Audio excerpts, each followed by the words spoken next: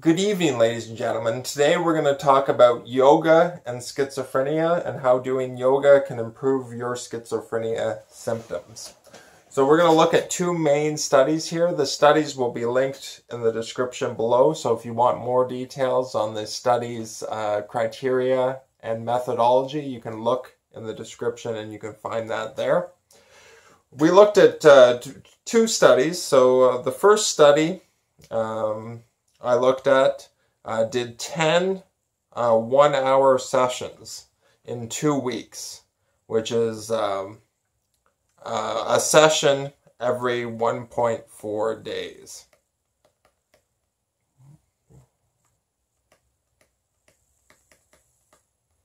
One session every 1.4 days.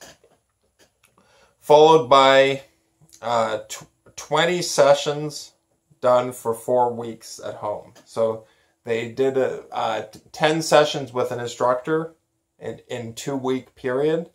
Then they did 20 sessions for an additional 4 weeks done at home. And then they measured the effect size at week 6. And the effects were quite large at week 6 when they measured them, with a 61% reduction in positive and negative symptoms of schizophrenia. 10% was placebo, but that is still a 51% reduction. Which is remarkable. So yoga has some great impact on both men and women in benefiting your symptoms of schizophrenia. We'll look at the second study now. The second study used moderately ill to severely ill patients. Did 20 minutes of yoga, 20 minutes of deep breathing, and 20 minutes of relaxation technique for 5 days a week for 3 weeks. So that's 15 sessions overall. And in this study, there was a 33% reduction to positive symptoms, a 35% reduction to negative symptoms, a 50% reduction to depression symptoms, and 29% more energy, and quality of life scores went up 15%. So these are 2 sessions with remarkable results for benefiting your symptoms of schizophrenia. I would note that there does tend to be more women than men who do yoga. And that is partly because yoga releases oxytocin, which is the love hormone, the connectedness hormone, the cuddle hormone. It's sometimes called. It creates a bond between parent and child, and between wife and husband, etc. So oxytocin is released by doing yoga, and women actually produce more oxytocin than men. So there are benefits to men and women in doing yoga. There are probably more benefits for women in doing yoga than for men in doing yoga.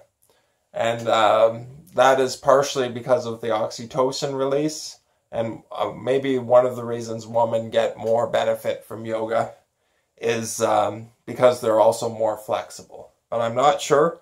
But in these 2 studies, both of the studies included both men and women, and in both the studies there was a remarkable benefit. So if a 51% improvement in your symptoms of schizophrenia in one study. In the other study, there was a 33% reduction in your positive symptoms of schizophrenia and a 50% reduction in your symptoms of depression, which often goes along with schizophrenia.